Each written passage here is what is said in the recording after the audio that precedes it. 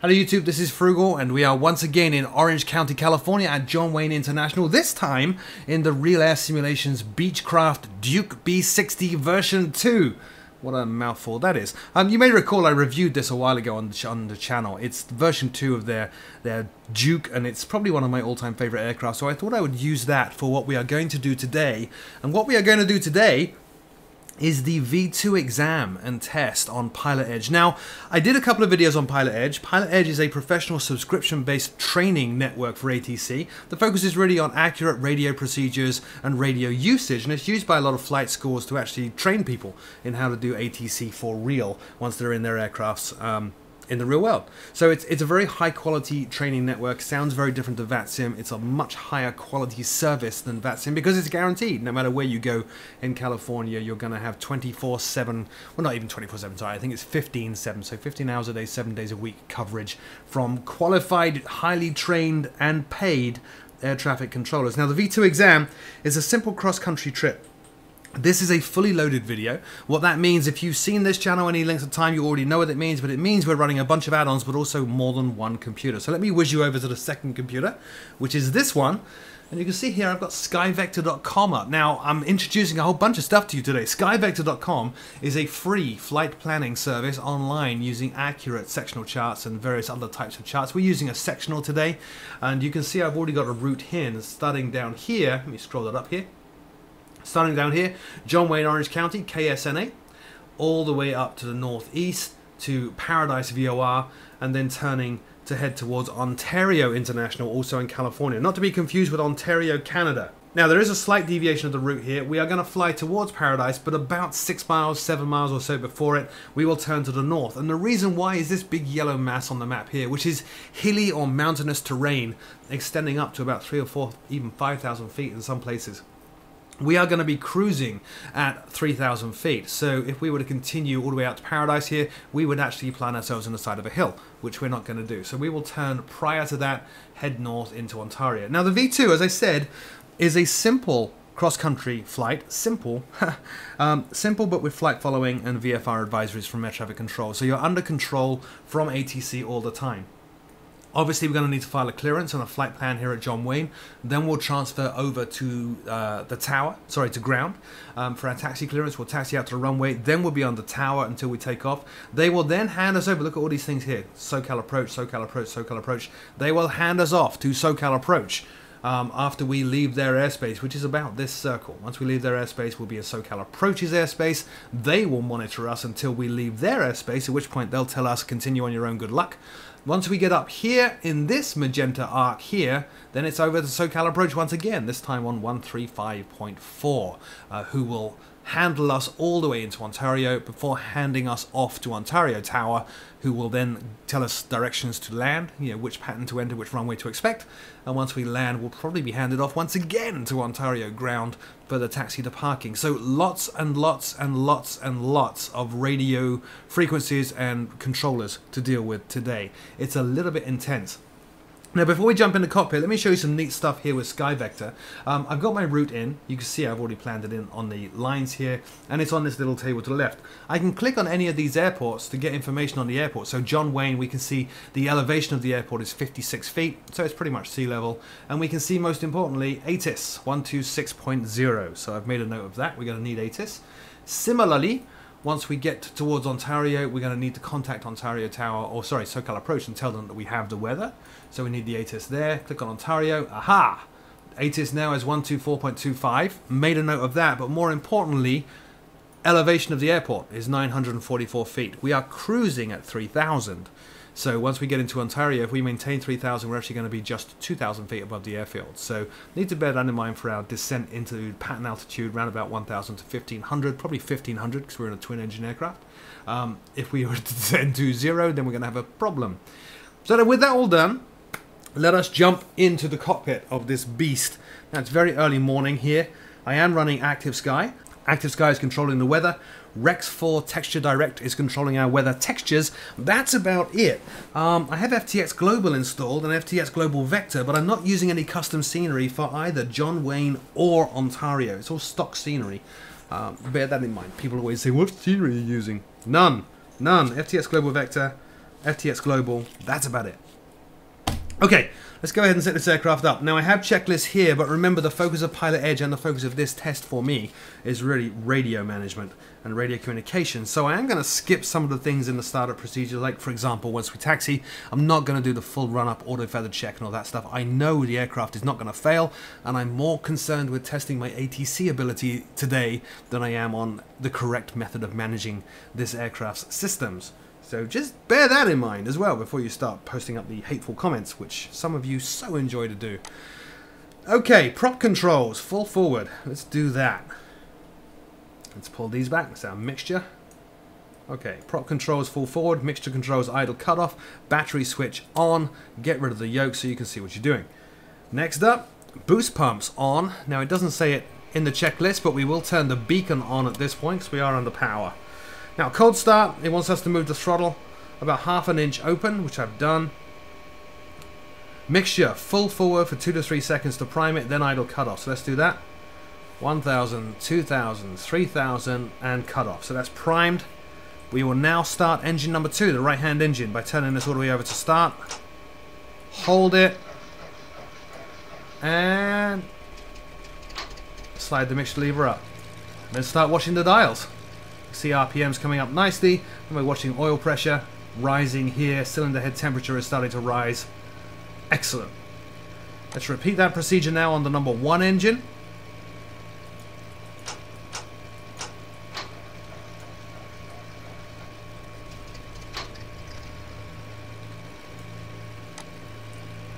RPM has come up, oil pressure has come up, temperatures are rising. We are looking good. So with all that done, throttle now to 1,000 to 1,500. We'll put it up there. What I should also do actually, and I didn't check this, that was foolish of me, is set the parking brake. This aircraft does have the ground friction bug. It won't actually start rolling like a normal aircraft would at this point. So we're kind of lucky there. Oil pressures are looking good. Temperatures are looking good. So with that done, generators now can both go on. We'll set our inverter. Fuel boost pumps now can go off. And the next page of the checklist. Brakes. Well, we're on the brakes. I'm not going to bother checking them. Load meters and voltmeters. These are down here. There they are. They are all looking normal and good. So that's great. Now we can turn the master avionics switch on, which is here. And with that done, we can start walking through the electronics stacks here. So GPS on. We're not actually going to use it, but we will turn it on. Let's turn on the transponder. We are going to be using that because we're using advisories, so they will actually give us a squawk code even though we're VFR. Okay, now I made a note of 2 radio frequencies before we started, which were the ATIS at John Wayne and the ATIS at Ontario. What we'll do is that we'll actually put these into COM2, and then we'll switch between them as we need them and just click the monitor COM2 button. That's a lot easier than fiddling with frequencies while we fly. Let's just get rid of this flashing message because it's annoying. So 12600, that will give us John Wayne ATIS. And we'll put that into the active. And then Ontario ATIS, Ontario, however you want to pronounce it, 124.25. So 124.25. Great. So they're all set. Now we need to start looking at radio frequencies. I have airport charts. I actually don't have them on a second computer, so I can't show you. But I do know John Wayne clearance is going to be on 118.00. So we'll dial that up somehow. There's 118.00. And we will also now dial up John Wayne ground, which is the next frequency we're going to need, which is 120.8.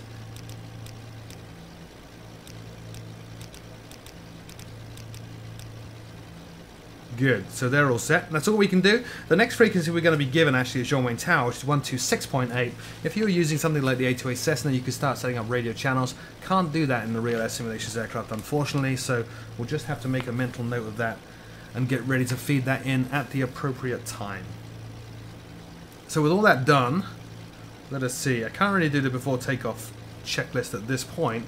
What we should do at this point is just check our engines once again. I'm going to be sitting on the ground for a little while. Temperatures are starting to rise a little bit, so let's just half open the cowl flaps here. Just get a little bit of air into the engines. And we will do a very quick radio check. Here we go.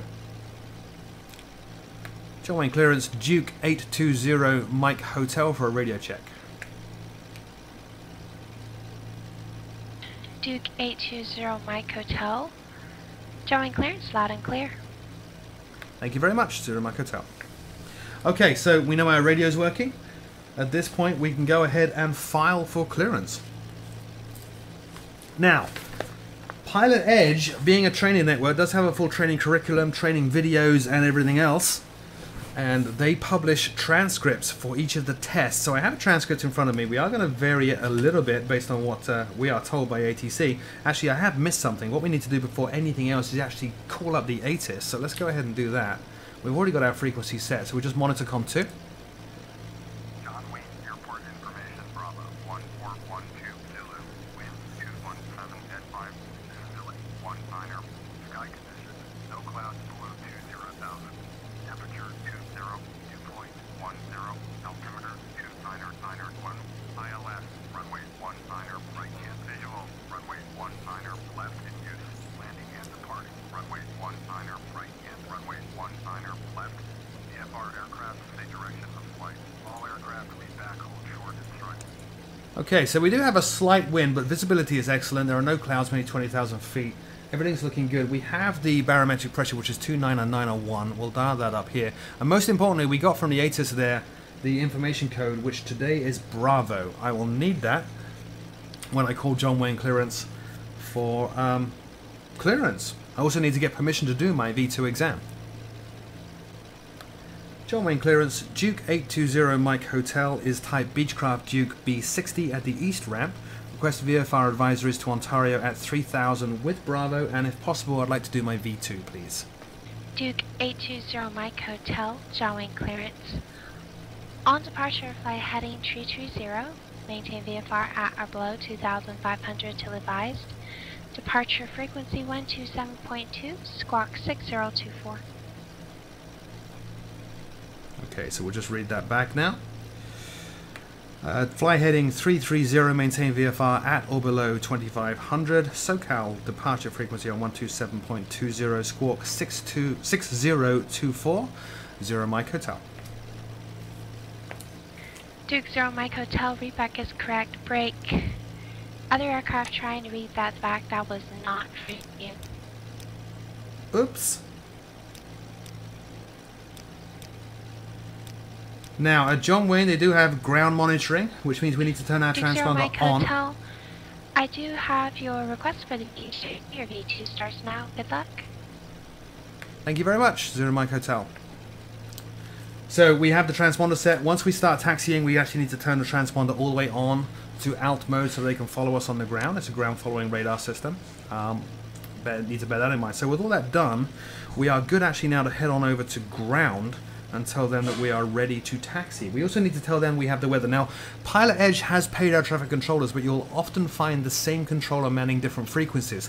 Even so, you need to treat each controller as an individual you've not spoken to before. So you still 521 Tree Nutter, Long Beach clearance, say-type aircraft, and are you going to be remaining in the pattern, or say you're requested like departure heading? So you still need to give her all the information about who you are, the full call sign initially, and all that good stuff. So let's switch the frequency over. We are now on John Wayne ground. We will dial in now John Wayne Tower on the standby 126.8. November 2, Tree Niner 4, Victor, John Wayne ground. So I would like to know, what should I do for complete my traffic pattern for VFR 01? Somebody else doing their exam, so we'll sit patiently and listen. 2 Tree Niner 4, Victor. If I understand your question correctly, you're asking what you need to do to request it to stay in the pattern. Is that correct? I would like to actually get the I would like to get the rating. I can see I can get the rating of the VFR pattern. It's V01. Cessna 904 Victor. We can do that. Stand by. Stand by. What I will also do before we start taxiing is I actually set up the instruments here ready to go. So we need to turn 330. We'll set that in heading hold. And we're going to intercept a radial. According to Sky Vector, it says 35 degrees. We actually need a little bit more than that. It's going to be about 45 degrees. We'll set that in here so that if we need to use the autopilot, and we might do, then we can. I'm going to set an altitude here at 3000. Let's set heading mode and nav mode. Autopilot's not turned on, but everything is now set. So with all that done... Cessna 521, Whoops. tree 9 Long Beach ground, runway 25 left at Delta, taxi via Foxtrot, runway 34 right, cross runway 34 left. John Wayne ground, Duke 820 Mike Hotel on the east ramp, ready to taxi with Bravo. Duke 820 Mike Hotel, John Wayne ground, good evening, runway 19 left at Kilo, taxi via Alpha Hotel Charlie. 19 left at Kilo, taxi via Alpha Hotel and Charlie, 0 Mike Hotel. Alright, so taxi lights now can go on, nav lights can go on, we'll leave the strobes off, obviously, and we can start taxiing. Now I'm going to be using Track IR, it is a VFR flight and it's helpful to be able to look around, so I'm going to turn that on right now, there we are, and away we go. Parking brake off, increase some power, get through the FSX friction bug unfortunately, and we'll taxi down to 19 left at Kilo. Via Alpha Hotel and Charlie. Air Force 22 Montgomery clearance, loud and clear. Air Force, ooh. Now the other issue we have is with the stock scenery here, we do not have a hotel taxiway. We have a golf taxiway. So what we're going to do is skip just behind golf. And that typically Air Force works out 22, just fine. All military bases are treated as non-towered airports. Actually what I will do here is turn some lights on. It's very early in the morning. We do have some odd lighting going on here. So panel lights are now on, and away we go on our taxi. Now this aircraft's a little twitchy on the taxi. Center for Victor, your V1 starts now. Actually, as far as requesting to do a rating, you basically just say that you'd like to do the rating, and then basically request it as if you were, talking to a regular, a regular flight that you'd like to stay in the pattern and request taxi. Okay, Cessna 2394 Victor, terminal gate, requests. Now what we will do, if I can keep a takeoff straight line for, here, hang on, let's turn track rating. off briefly. We'll Tune in Paradise, which is 122.2. So We don't have that up right now, so 122.2. Runway 19 left at Kilo, taxi via Alpha Kilo. And in the future, just when you say you want to do the rating, go ahead and mention which rating. That'll help the controllers out a lot. I do understand that There we you'll go. be doing We have the DME up now. Your V1 starts now. Good luck. Yeah, I will do V1. So taxi via Alpha Kilo, runway 19 left. Cessna 904 Victor, negative is runway 19 left at Kilo. It'll be intersection Kilo, taxi via Alpha Kilo. Taxi via Alpha Kilo. Cessna 2394 Victor. Now, as I said, we're not going to do the full run-up stuff into the full scenery. I don't actually know where the run-up area is. It doesn't really match the map. So we'll assume everything's good, and once we get to the runway, we will set the aircraft up ready to go for takeoff. Which is landing lights on, pumps on. Make sure our trim is set. I have trim here on a radial. It's looking good now. Sorry, a rotary. There's the other aircraft there. If you can just see him in the distance. Duke 0 Mike Hopefully he doesn't get lost. Cessna is...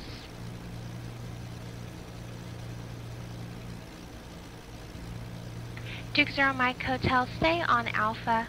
I've got a runway aircraft on Charlie actually headed southbound. Stay on Alpha, rubber 19 left at Kilo, taxi via Alpha, Juliet, Charlie.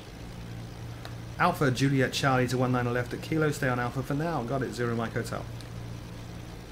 Cessna 904 Victor, I show you, it looked like you're taxiing southbound on Charlie, say intentions.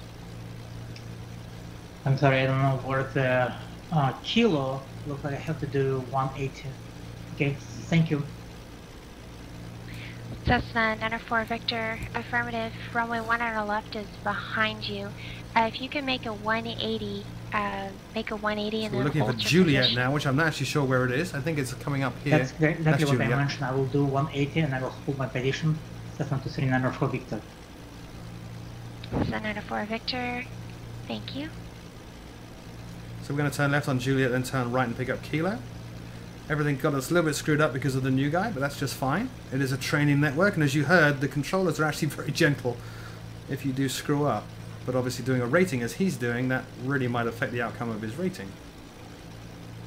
So here's Juliet. Let's see where he is. He's down there. He's quite a way away, which is awesome. Cessna 139er, you're still with ground, Tri-Tower for your departure.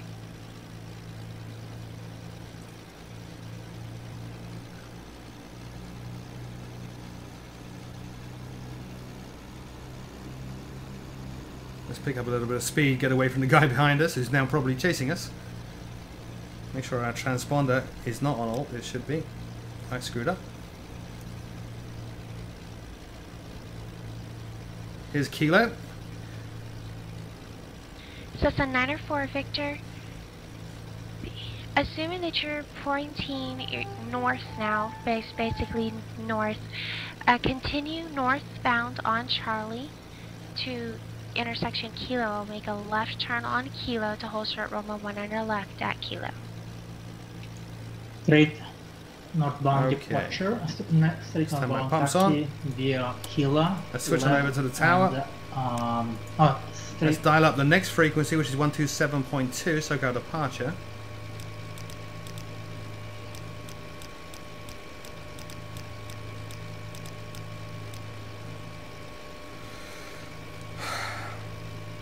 John Wayne Tower, Duke 820 Mike Hotel, ready at 19 left at Kilo. Duke 820 Mike Hotel, John Wayne Tower, 1230 at 5, runway 19 left at Kilo, clear for takeoff. Clear for takeoff, 19 left, 0 Mike Hotel. Alright, landing lights on, strobes on. Let's put some flaps down. Now it is quite a short runway, we are going to need pretty much all of it. So we will hold on the brakes, get the power up. Baron 1125 Yankee, descend to maintain 5,000.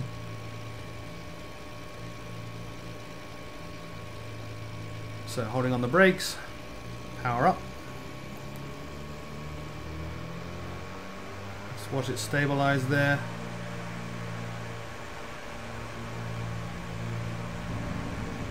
And try to hold our line.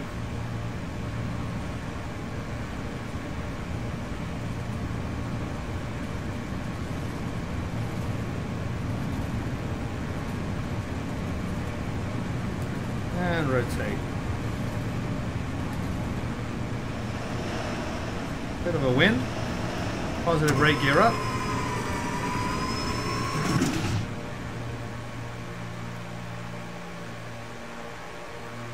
Oh, quieter now the gear has come in. Alright, I'm going to be climbing at 120-ish. Coming up on 400 now, so we'll start our turn around to 330. Keeping an eye out. There are other aircraft here. Number 820 Mike Hotel, radar contact, maintain VFR. Maintain VFR, 0 Mike Hotel. Next time on Froogle Sim.